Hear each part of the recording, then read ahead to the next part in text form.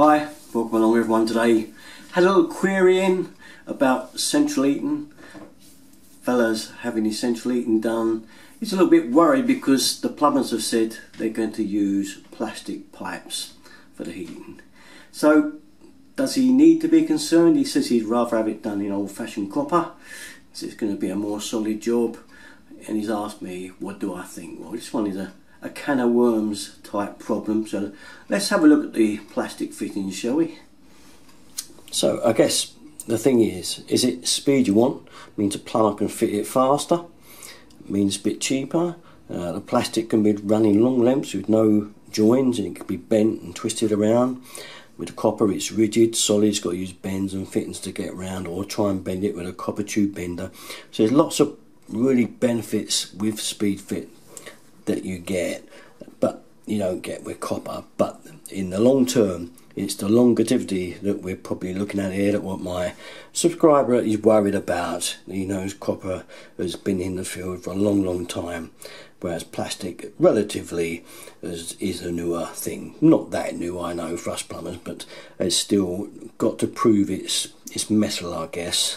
The main concern really with the plastic is this, isn't it? If you look inside there, you can just see hopefully a rubber ring, black rubber ring. That is your seal. That is it. That's all that's stopping you from being flooded or gushed out in your house if you've got a leak. Now, I'm not going to worry or anything like that, but it's been proven that these are really good. I've very seldom seen leaks from these. Sometimes it's been just where they've been badly fitted and there's strain on it or something, you know, it's not been fitted quite right. But at the end of the day, it does rely on that rubber seal in there against copper, which is rigid, soldered in there. Once it's soldered, they very rarely ever leak unless it's been badly soldered and not soldered and tinned round properly. Usually once it coppers in, it's in.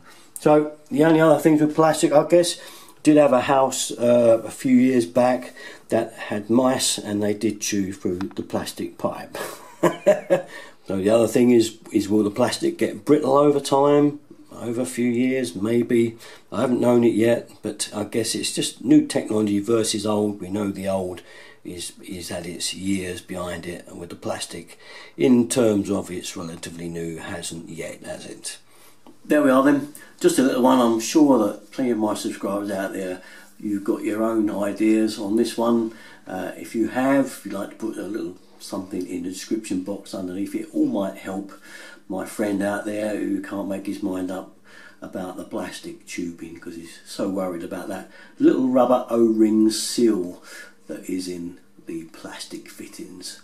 He's kind of worried they ain't gonna do the course over time. But I'm sure you've got your own ideas on this one, so please comment and do all the usual stuff I know you're good at. Okay, that's it though. Thanks very much for watching. There goes Mo. Time for me to go. Someone's at the door.